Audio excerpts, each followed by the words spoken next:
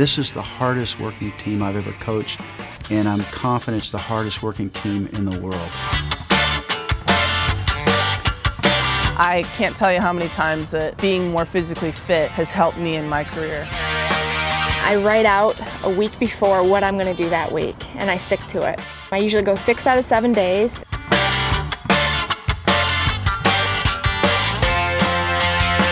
Every day at practice we go out there and we're killing one another on the field, and then you walk off the field and you're best friends.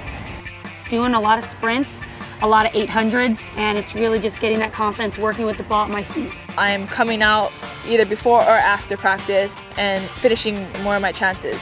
I'm doing extra fitness. It's not a matter of being ready and prepared. I've done that, but mentally focusing and visualizing certain situations that may happen in a game is really important.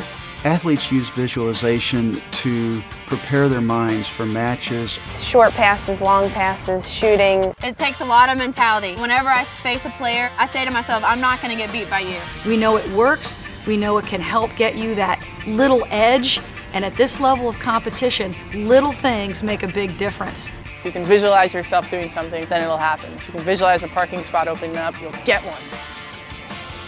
If you can get to a point where fitness is not an issue, you take half of the pressure off of you on the field to play soccer. You just play.